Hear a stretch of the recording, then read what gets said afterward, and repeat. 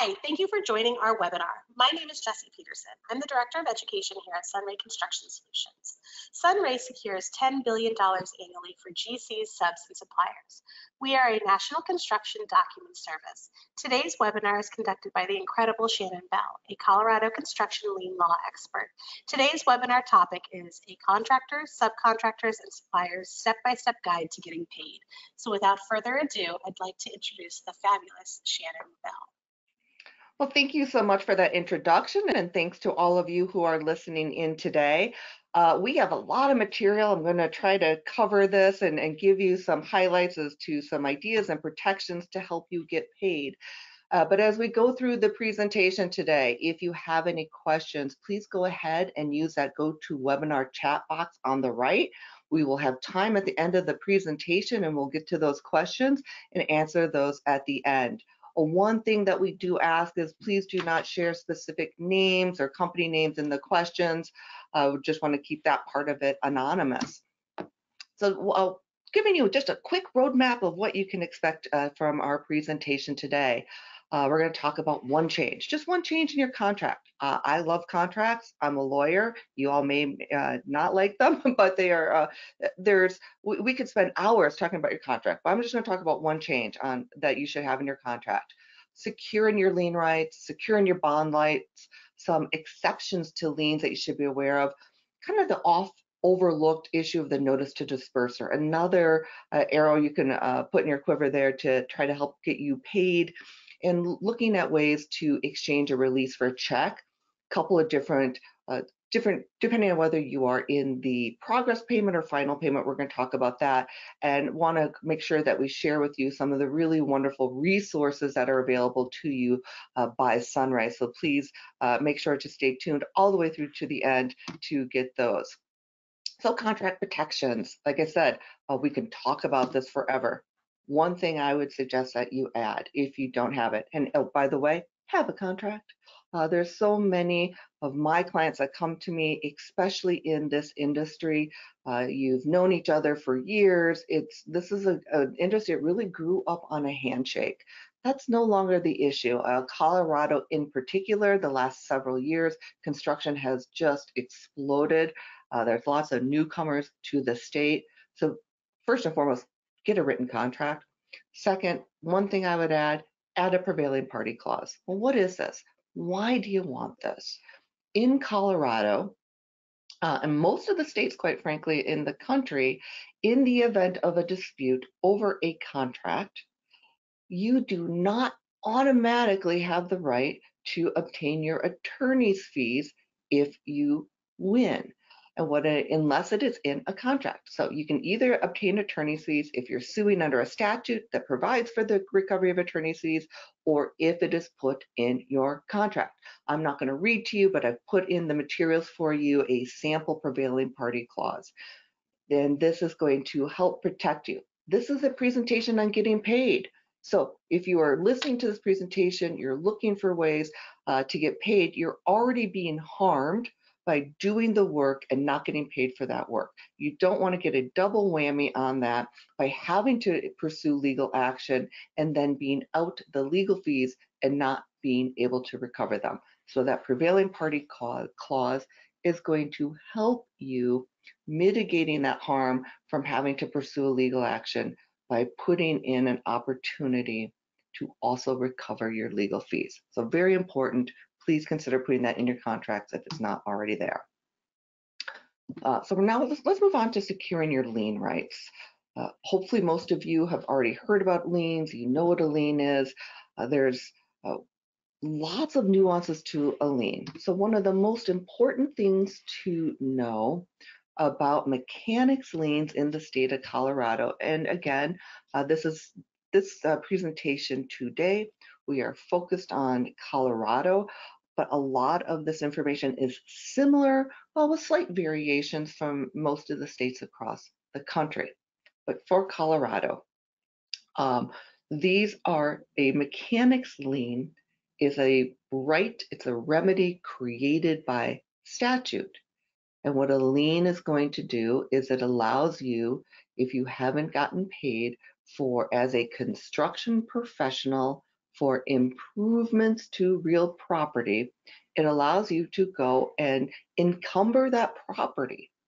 That's a pretty big deal, to be able to go and put a lien to encumber somebody's real property. So because of that impact on the homeowner, on the landowner, the statute is strictly construed, which means if you want to record a lien, you want to try to protect your right to get paid through the mechanic's lien, it really has to be perfect. The number one part of this is that it has to be timely. What does that mean? Well, in order to timely perfect the lien rights, you must record the lien. And that means going down to the clerk and recorder in the county where the work was performed and physically handing it to the clerk and recorder, or a lot of here now, a lot of our clerk and recorders allow online recordation, so you can do it online as well. But you must record it within 4 months of the last date that material or labor was furnished. Note, if you're doing material, material's a little bit easier. You go, you deliver the lumber. That's a pretty easy date to calculate. Last day labor was furnished. That is generally going to be the substantial work to complete the contract or the scope of the work, even if you don't have a written contract. It is not going to include things such as punch list or cleanup. That's not going to extend that date. But when were you basically done for all intents and purposes for the scope of work upon which you were hired? That's going to be the beginning of calculating that 4 months. It is 4 months by statute. It is not 120 days. It is 4 months. Here's the other issue, very critical. You have to serve, so we're looking at 2 stages, a notice of intent to lien, and then the actual recordation of the lien. Well, our statutes here say you can't just go record a lien. You have to give the people that owe you money, or the people whose property you're about ready to try to encumber, you got to give them an opportunity to pay you first. And the way you do that under the mechanic's lien statute is you got to send them that notice of intent to lien.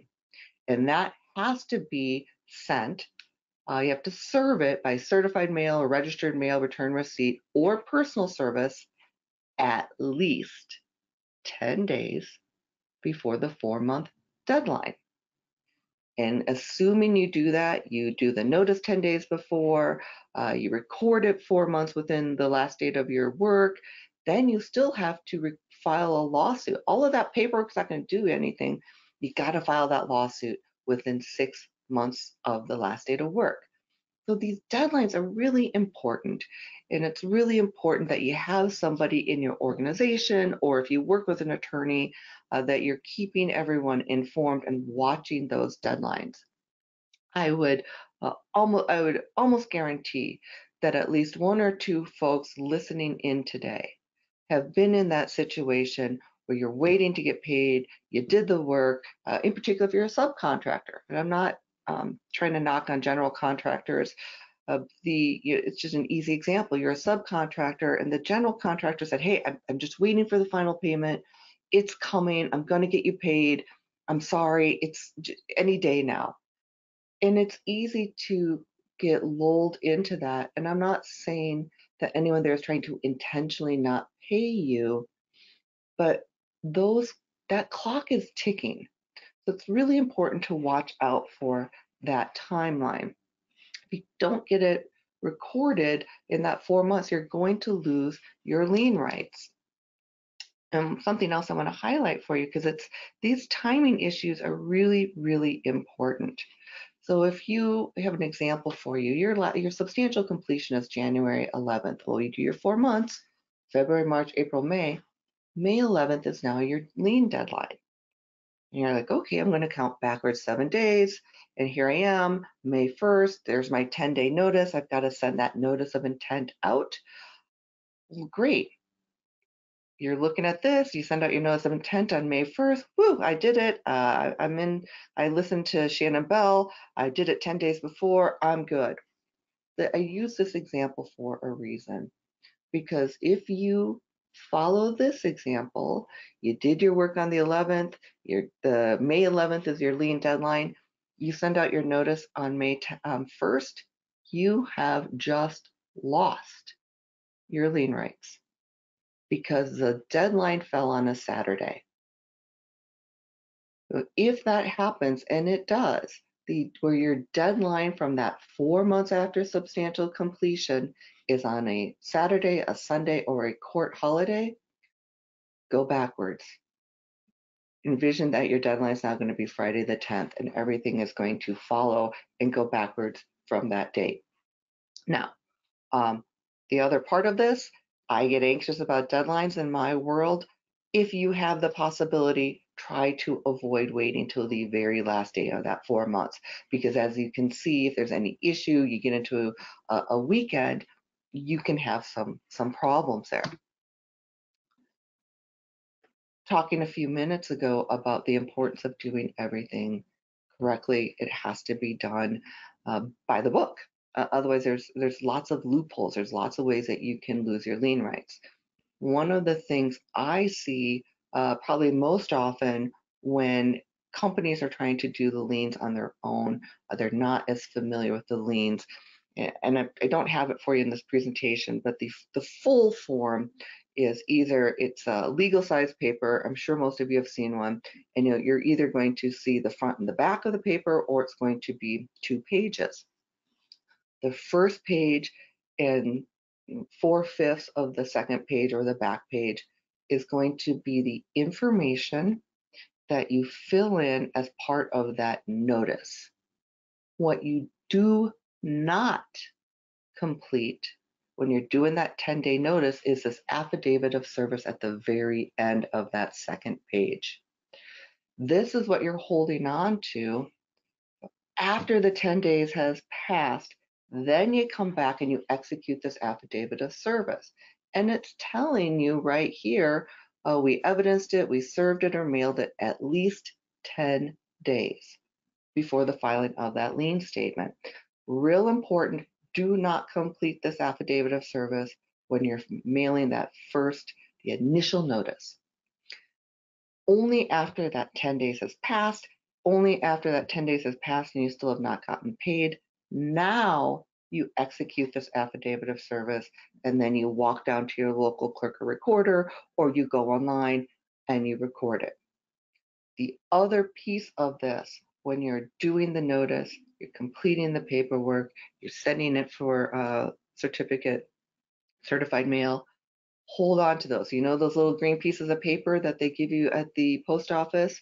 You get the stamp on it, you're paying $3 to $4 to have it done certified mail. You want to hold on to those. The notice that you are completing and getting ready to mail out, hold on to the original. And after that 10 days pass, when you're filling out this affidavit, you want to be filling out the affidavit on the original, and you want to use the original to go record it with the clerk or recorder. So now that I've terrified you about all the deadlines, it's really not the worst. You just want to pay attention, calendar them, don't rely on your memory. Just jot some notes down and make sure that you've got reminders. As I mentioned earlier, the other part of it is these are strictly construed. So you're going to want to make sure that you have all of the right information in there. You're going to have to properly identify owners. That includes any owner that you're aware of, any general contractors that have performed work on the property. You have to properly identify the property. You're really going to want to put a good legal description.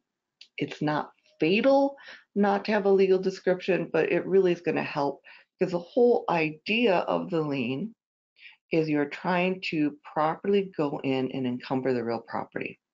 And the way the clerk and recorder is going to see that this lien that you're getting ready to record is going to attach. It's going to show up on the records for the right property is by having a street address and the legal description. If those are missing or they're wrong, there's no way for anyone to know what this lien, what piece of property it is attaching to. So you want to get all that information. You also must properly identify the amount that you're owed. If there's some good faith dispute on that, maybe off like $100 or so, that's probably going to be okay. But if you know, I'm going to show them, this is ridiculous, they made me do all this. There, I did a change order. They didn't want that change order. I know we didn't do it, but that was a $100,000 change order. Don't add that to your lien. You know, when they overstate that lien, you have a risk that it's going to get thrown out. And now you've lost your protections for the amounts that are genuinely, legitimately owed to you, even if there's some minor dispute about that. I put in your materials just some highlights of these sections I was talking to you about, and noting, where you're going to put in the lien claimant. You're going to put them in a lot, but this is owner or reputed owner. That information, go to the real property records anymore. Zillow is quite frankly a great tool. You can go to Zillow, plug in the street address, and then oftentimes you go to, on the right, you'll scroll down and there will be a link to the clerk and recorder's page where you can pull up the owner information, you can pull up the legal description. A lot of information at your fingertips. Today's presentation, like I said, we're covering a lot of ground. These are some of the basics on the liens. There's a lot more detail in it, but I really want to just hit the highlights for you. So what are some of the exceptions? Things to be aware of.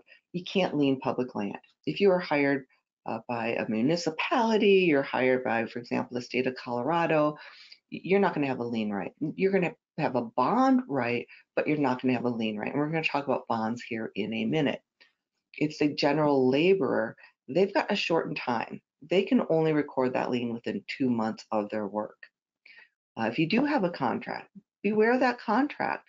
If there is a waiver of the right to lien in a contract, that's going to be upheld 9 times out of 10.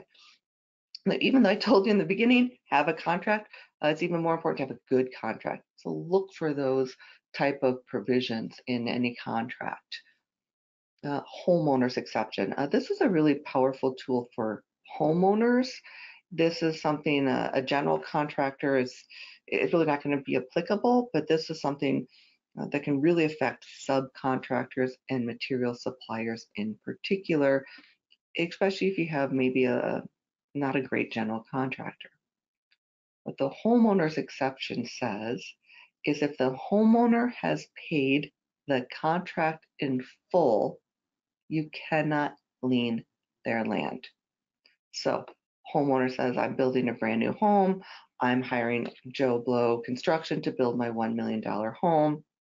And the homeowner pays Joe Blow Construction $1 million, but Joe Blow Construction fails to pay its subcontractors. And the subcontractors come in and say, hey, I'm owed $200,000. That's a lot of money. I'm going to go lien the property. Homeowner says, you don't get to do that. I paid my contract in full to Joe Blow Construction. And that is a valid defense, and that is going to bar your lien rights. Notice extending. I've been harping on these deadlines, but if you're paying attention, all is not lost. If you're right at the end, you're a week before the end of that 4 months, and you realize, oh my gosh, I'm up on the 4 months. We didn't do the notice. We still haven't been paid. You can do a notice extending your lien rights. That does not have to be shared or mailed to everyone in advance. You can just go record that with the clerk and recorder's office. It's going to buy you an additional 4 months to get that lien recorded. Really great tool to have in your pocket if you're getting close to the end of the 4 months. The other thing I want you to be aware of is the substantial completion. This is that measuring tool, substantial completion. If the project has been abandoned, it's going to be deemed to be substantial completion 3 months after abandonment. Now, maybe there'll be some dispute as to when the abandonment occurred, but just be aware of that if you're on a project that's gotten stalled and nothing's happening. So let's move now into your bond rights. Your bonds are going to come up in, look, these are your governmental projects. If it is in Colorado, a bond is required for state projects in excess of $100,000. And for local public projects, if it's in excess of $50,000, the governmental entity they're required to get a bond. You can have a payment bond, you can have a performance bond. This is a presentation on getting paid. So here we're looking at your payment bond. I think it's really helpful for you to go ahead and get a copy of any bond on a bonded project at the beginning. If you ask for a bond on a bonded project, they have to give it to you, but you don't really want to wait until the end, until there's a dispute over getting paid. Just try to get a copy of that bond in the beginning. The bond is going to outline the timing and the process for submitting a bond claim. They're very similar to the type of information you're looking for on a lien claim, but again, your deadlines are going to be specified in the bond itself. You don't have to file any type of notice of intent for a bond claim on a state project, but nevertheless, it's a good idea. Maybe something just got overlooked, and it's an opportunity to see if you can get paid without going through the entire process. And if not, you're going to need to file a verified notice or statement of claim. Here's just an example of the City and County of Denver, one of their verified statement of claims they use on this old CDOT project. But these are pretty common templates. Something like this is going to work, where you're going to just put in the project name, contract number, claim amount, claimant, etc. So all of that's going to be right there for you.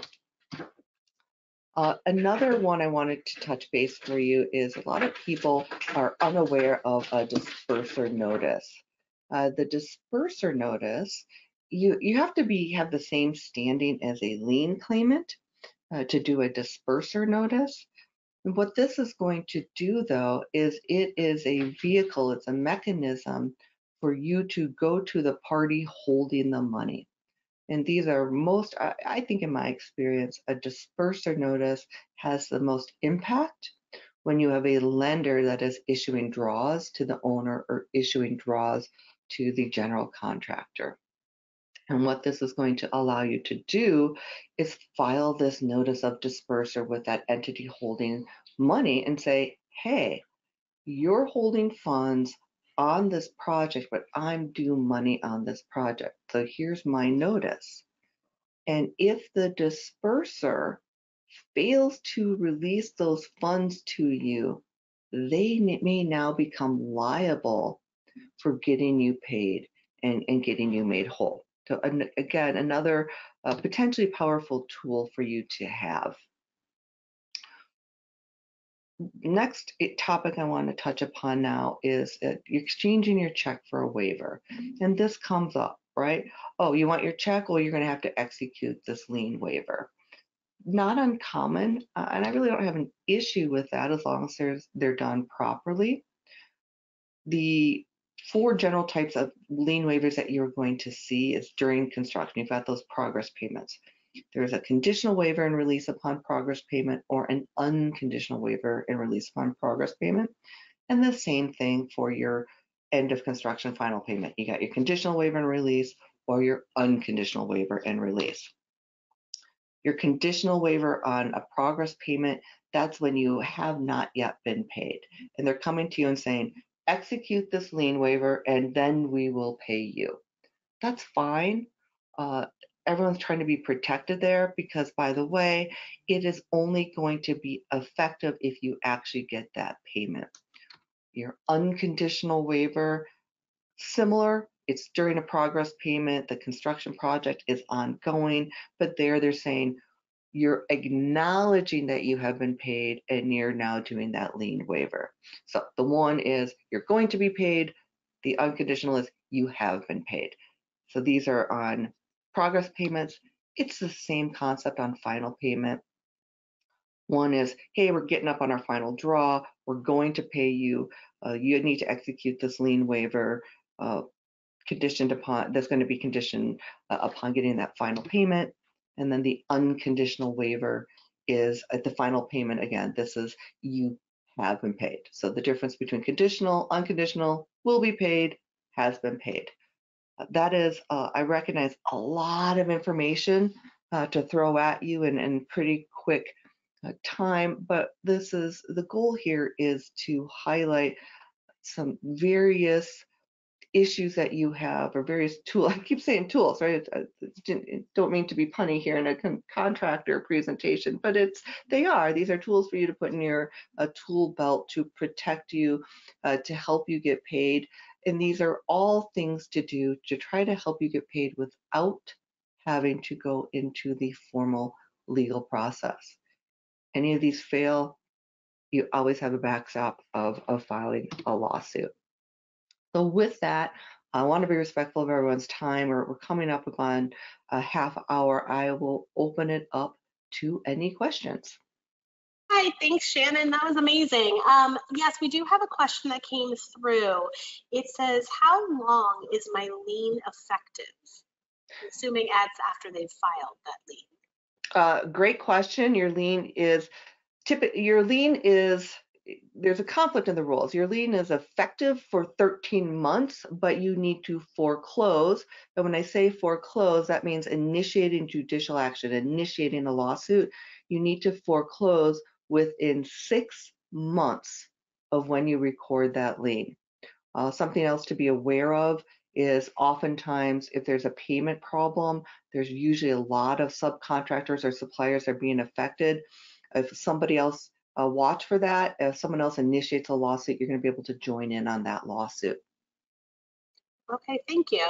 And then the other question that came through is, if I don't have a written contract, can I still collect attorney's fees or filing fees in a lien? If you do not have a written contract, no, you will not be able to collect your attorney's fees. However, you may be able to collect your filing fees. What we have in Colorado is that the prevailing party is entitled to their costs if they do not have a contract awarding them legal fees. And those costs are going to be photocopies, mailing fees, filing fees. If you have to retain an expert, those expert fees are going to be under cost. But no, you lost your ability to collect attorney's fees without a written contract giving that to you. Okay, perfect. Thank you so much for clarifying that. All right, so that is all the questions that were written in. If anybody does think of a question that wasn't addressed, please feel free to reach out and we will be sure to answer any questions for you. Shannon, can you go ahead into the next slide for me, please? Thank you. All right, so who is ready to win a gift? We're testing your knowledge. If you guys can answer these questions correctly in the chat, we'll go ahead and send you guys a little prize or a little gift. The first question is, when is the deadline to file a Colorado bond claim? And then the other one is, how long does a contractor have to file a statement of lien in Colorado? So please go ahead and take a look at those. If you guys can answer in the chat, we'll send you over a gift to you. All right, we can go to the next one, please. Okay, so here are some of SunRay's resources to help you guys out, make sure that you're staying organized, know your deadlines, and able to secure your lien rights. You can go ahead and scan that QR code. It will take you to these resources so you can access them and start utilizing them. You can always reach out to SunRay and we can help you along if you need that. All right, go ahead into the next one, please. All right, so SunRay is offering a new service. We have SR receivables. We will handle your collections for you. That's new this year. We are here to help you guys get paid as always. Okay, our next webinar with Shannon is Tuesday, July 9th. That's going to be at 12 p.m. Eastern Standard Time. So go ahead and register for free at sunraynotice.com/education to get on that list. All right, so if you guys could take a moment to review us on Google, we would really appreciate it. It takes about a minute of your time, but it helps other contractors like yourselves to make sure that they're hearing about us and know these webinars are here to assist you and give you guys some of the tools and information you need. Can we go to that last slide for me, please? Thank you. And with that, that is all we have for you guys today. Thank you so much to everybody that attended. We hope to see you guys at our next webinar. And Shannon, thank you so much for all of your resources and information that you were able to provide. You are incredible. I hope you guys all have a wonderful and sunny day.